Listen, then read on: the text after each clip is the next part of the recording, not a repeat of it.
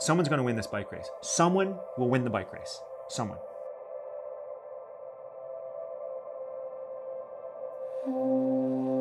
Someone will not crash. Someone will not get lapped. Someone will not get a flat. Someone will not drop their chain. Someone will get the last turn right.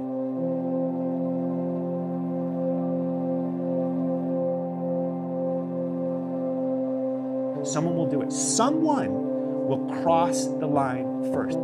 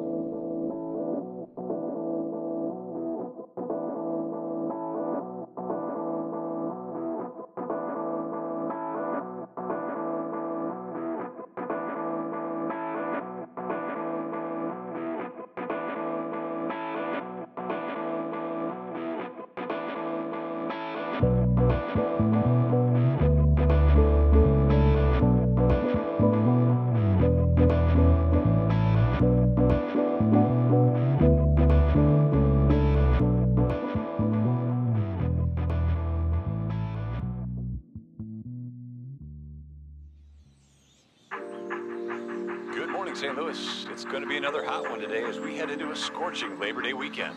The Cardinals host the Reds, and the Gateway Cup's in town. Get ready for 4 days of exciting bike racing action right in the heart of St. Louis.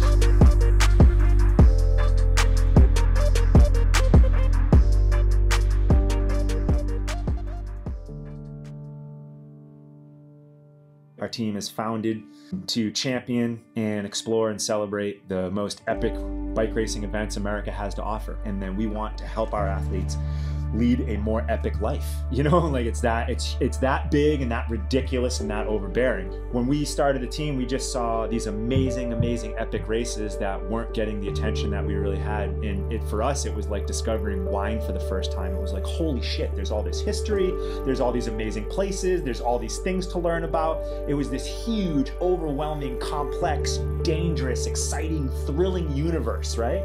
And we were like, it's fucking right there. And all you have to do is work so hard you want to die.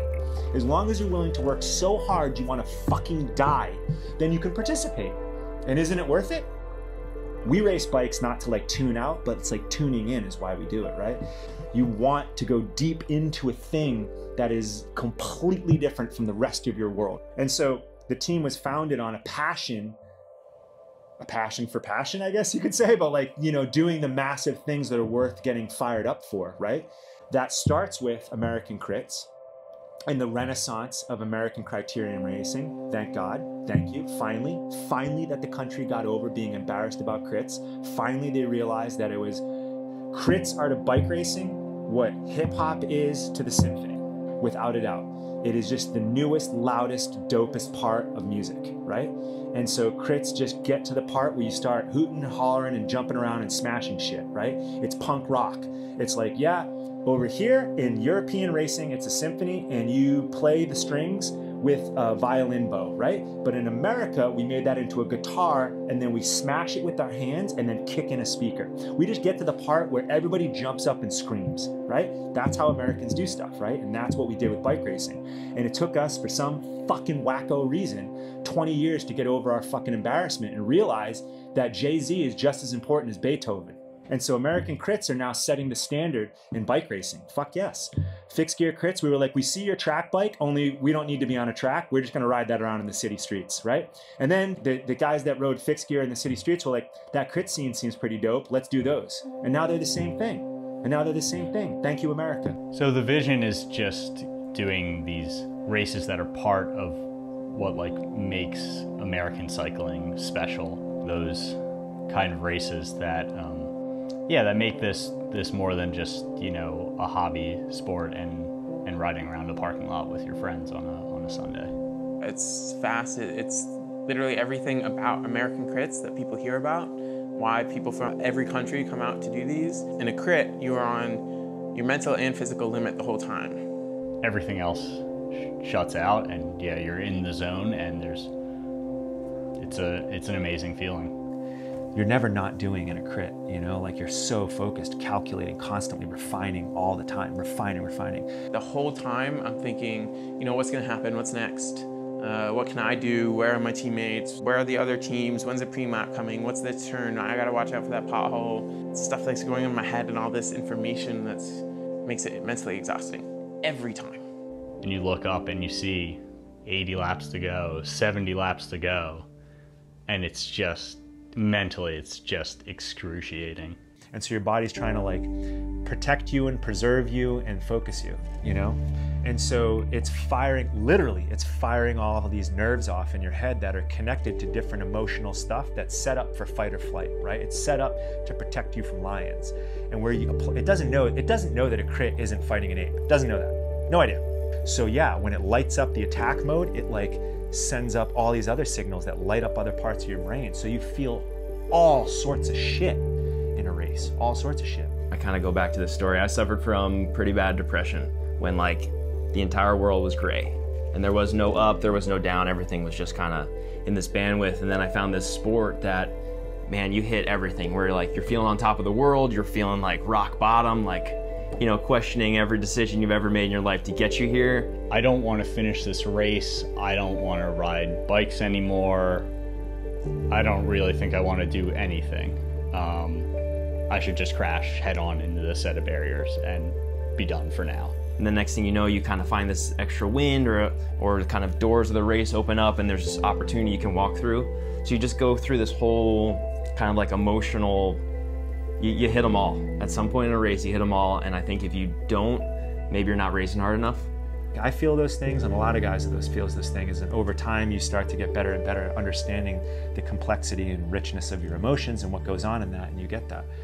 The bigger problem is what happens when you show up and don't feel anything. Thank God I feel a whole bunch of stuff. Thank God you have all that stuff, like that you feel all that ways, you know, highs and lows, right? I don't know, man, like those last, like the last, like inside 10 laps, like the last 15 minutes of a big time crit are like, they're like transcendental. You just like have to be so on, and there's so many things and it's so dangerous, and you're trying to like, it just draws out. You just have to be so ready for it. The last like 5 or 8 laps of a race is just, it's just something else. There's like a miracle that happens around finish lines, you know, like everything else in the world just kind of like goes away. Like I can't tell you if there were even spectators there anymore. Like a marching band could kind of be right there on the outside and you have no idea because you're so focused. The intensity is so high. And that's what a finish line does. It like fucking takes your soul, dips it in like the water bucket of life, and then it just goes rip. That's what makes those experiences super fucking crazy, right? Is you just don't get emotional deadlines like that too often. And all the guys up front, all 20 of them are like, have that going on, you know, you know, like they're just like, it's all happening. It's just that some are better of like dealing or not, you know. I had some pretty bad crashes, but once you're in the race, you don't think about it. It doesn't really cross your mind because you're actually thinking about other things, like am I in the right position? Am I pedaling enough? It's like leading up to the race, you're constantly thinking about it, and then once the race starts, it just disappears from your mind. It's part of the game, it's part of the sport, and you know that risk when you sign up for the bike race, so if you're not ready to crash, then yeah. Is like, you're just like, no, we're talking about winning. Like, it doesn't matter. Someone's gonna win this bike race. Someone will win the bike race. Someone will figure it out. Someone will not crash. Someone will not get lapped. Someone will not get a flat. Someone will not drop their chain. Someone will get the last turn right. Someone's radio will work. Someone will do it. Someone will cross the line first.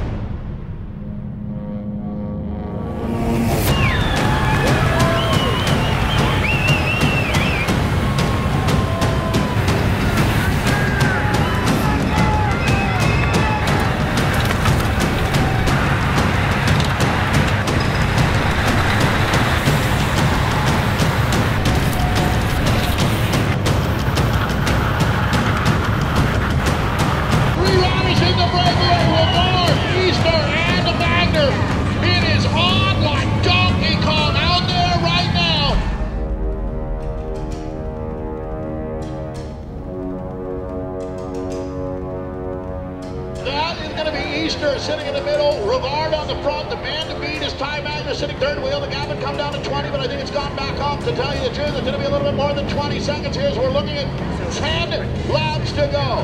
It's going to be touch and go all the way to the finish.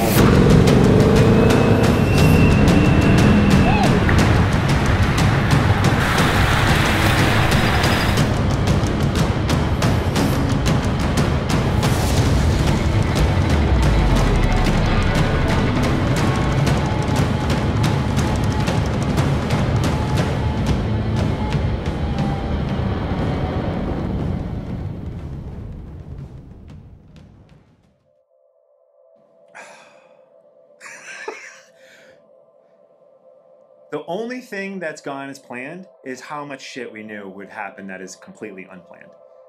You know, you just go to Europe with like a backpack and a passport and you're like, I know it's all gonna be fucked, right? And that's basically what we did, is we jumped into outer space. I was kind of looking for a way to like structure our year, and then we just agreed and said, why don't we just do USA Crits, right? Like, why don't we focus on that and do that thing? We didn't even have the full roster. We were entirely East Coast based. Like, we had a whole bunch of shit that we were not ready for. All of a sudden, we're racing on all the coasts across it. Every 2 weeks, we're flying places. We don't have the equipment deals for that. We don't have plane tickets. We didn't have shit. So we didn't have all of the type of horsepower that we needed to compete at a national level when we started, right? It takes a full year just to get around how fast the front of these bike races are at what goes on at a P1 level. It is the difference between driving on the highway at rush hour and like literally NASCAR. It's like, yeah, you know how to operate a car and you can go 200 miles an hour, but have you raced at 200 miles an hour? We're like, let's finish 9th. Like, let's just not finish dead last for the year.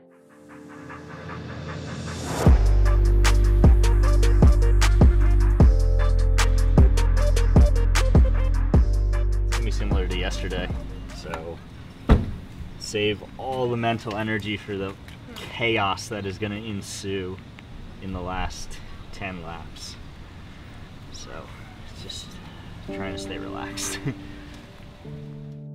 And the thing I hoped for but didn't expect was how passionate and driven our riders would be.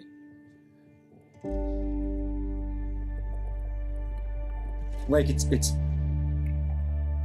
fucking amazing, man. It's fucking amazing to see like people grow up like right in front of you, and how much they care for each other, how much they want to succeed, right? And how much this matters to them in their lives, you know?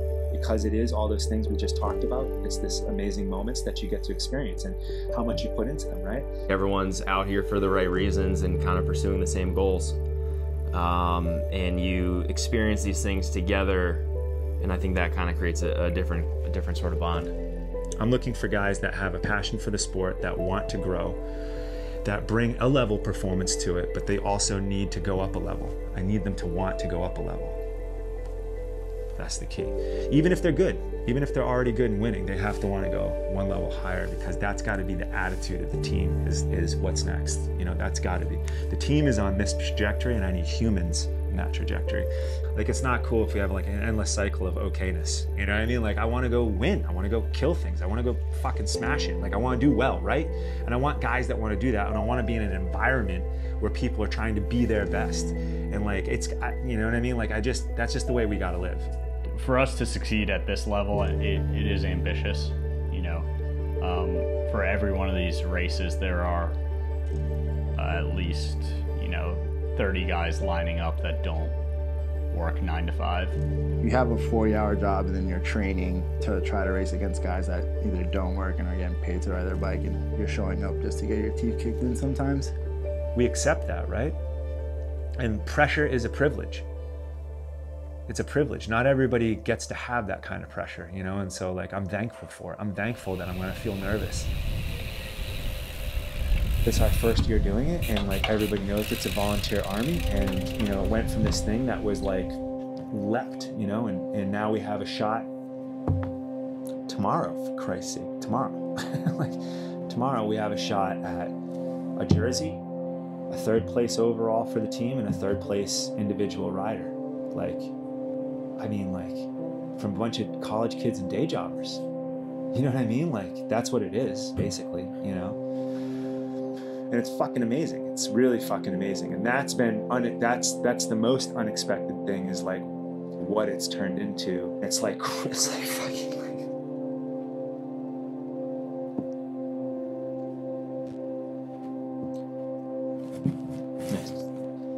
it's like crazy. You know what I mean? It's like,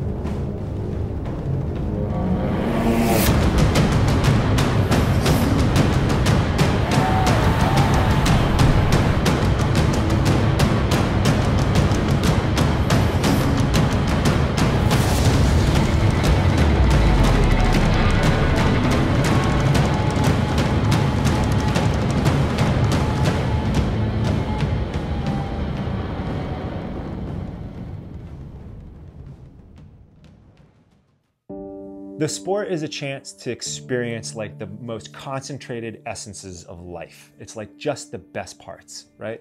The parts when you have to be on the most, when you have to be at your best, when you have to overcome the most ridiculous things. But you get such a fucking short window to do this.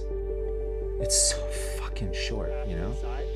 Just a tiny percent of your life where you can actually do it.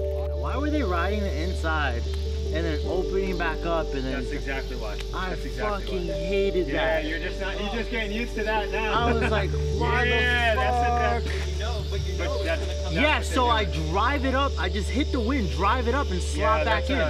If we had these lines, you should expect it. Everybody's gonna swing you to the curb to thin it out and then chop the fuck out of it so you don't come inside. Standard. If we had 2 extra guys to burn, we would do the same goddamn thing. You have to agree. Rule number one, you make a contract with abnormal. That's number one.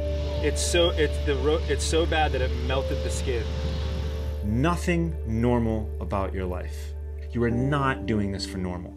You have to fucking take all of normal and throw it away. Gonna start a company, gonna start a business, you wanna be a world-class mathematician, you wanna cure cancer, you wanna work for Doctors Without Borders and like literally save like refugees' lives. You've like given up on normal. That's not what you're fucking doing. Yeah, you're not gonna be there for your kid's birthday. Nope, that's not what you're here to do. You know what I mean? That's not what you're here to do. That's not what you chose. You know, you chose a different thing. Look at the little bump too. It hurts, but it's not broken. There's definitely like a bruise there. I was over it. My wheel was like off the tire, and I was like, I'm not getting back in. F this.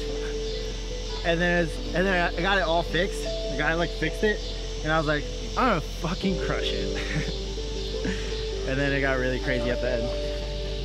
How'd you finish? 23rd. Pretty happy about it. It does.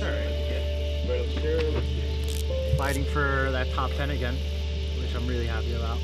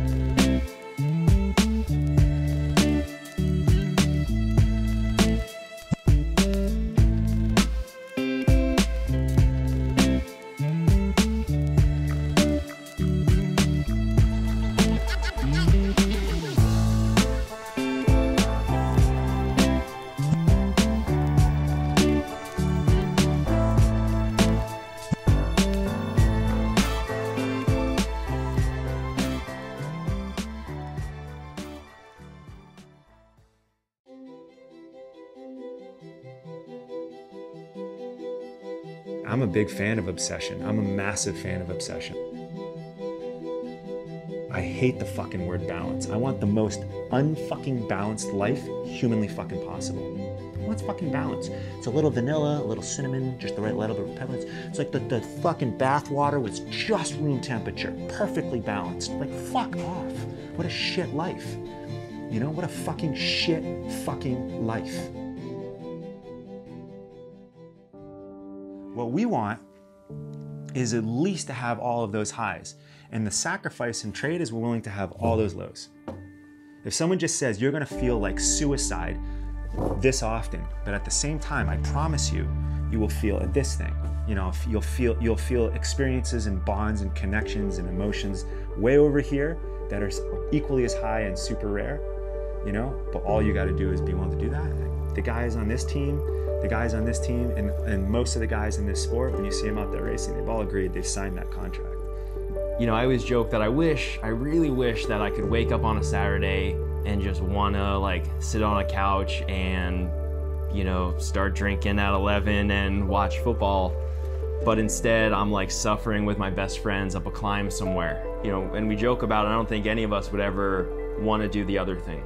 And I think there's something special about that. I knew what I was getting myself into. Well, it's my first year, so I kind of didn't actually know what I was getting myself into. You know, this kid, Spencer Movenzeta, that's like, he's, you know, our top ranked rider, he's our best scorer, but like, he was a Cat 4 18 months ago. And that kid has really believed and grown in our program, but all of a sudden he started to race and really invest time, and he murdered himself over the winter to get to this next level of fitness. And he works so hard at it, and he keeps showing up and like grinding, right?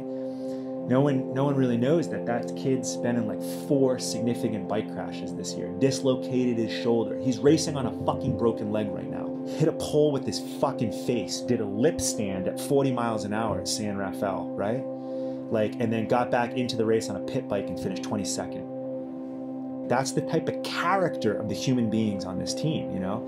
Over and over and over that. You can see the grind on them, but they believe, and then a little bit of it is the accountability and pressure of like, I've gone this far, right? And the other thing is like, we all have those moments, and you got to keep believing that it's going to get you to the next level and that it's worth the experience. But time and time again, when this team has had the option to be small, petty, bitter, and doubtful, it has chosen the other road.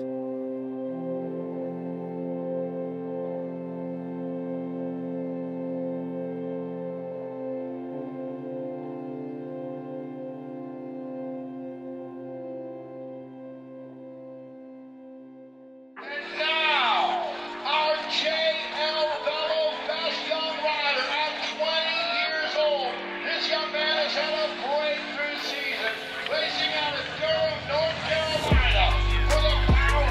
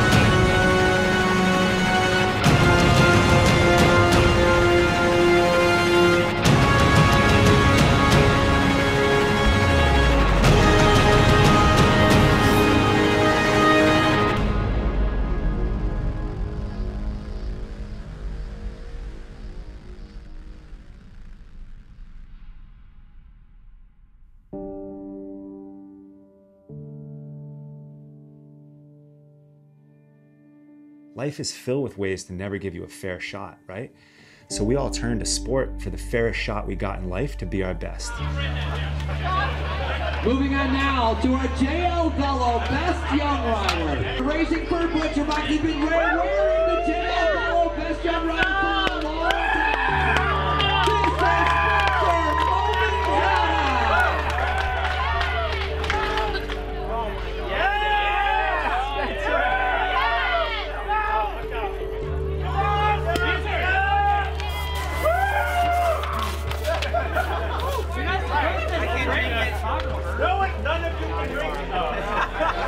This is Spencer team competition. Third place overall. I'd like to be able to welcome up to the stand Butcherbox. Butcherbox to the stand. Seriously? Welcome your winning team, Team Clip Farm. It's time to pop the champagne. Oh yeah. It's a celebration all around. We're getting Coachy and then a Butcherbox. Yeah, I crushed it. Good one, man. That was awesome. Yeah, it was crazy, it was fast, it was everything that a crit is, and I didn't have it quite at the end. I tried to get there, but at least I sealed up the jersey. I thank these guys. That was pretty darn helpful all season. Are you fucking kidding? Like, for a first-year team, our goal was to literally not finish last. You can imagine all the shit that comes from that, right? You know what I mean? But it's like, we were supposed to finish fucking last. It's not the easy way. Being on this team is not the fucking easy way. It's not the easy way. There's lots of easy things you can do in life, and this isn't one of them. And racing on this team is not easy. Fuck. My fucking eyes. My fucking eyes. So yeah, I'm proud of these guys, but also like it meets my expectations. Like I expect them to be heroes. Like, and I expect them when they put this kit on that they're better than they normally are. You know, myself included. I'm not exempt. I'm no one. I mean, fuck me. I'm not special. Fuck me. You know, I'm not. That's the whole point. Like, every day I'm not special except when I put this kit on. I get a chance to be special, and that's why we do this. And so, of course, I'm proud of these guys, and we all share. Everybody that raced today, all of us, we share the same bond. We've all done it 100 times when we'd rather not.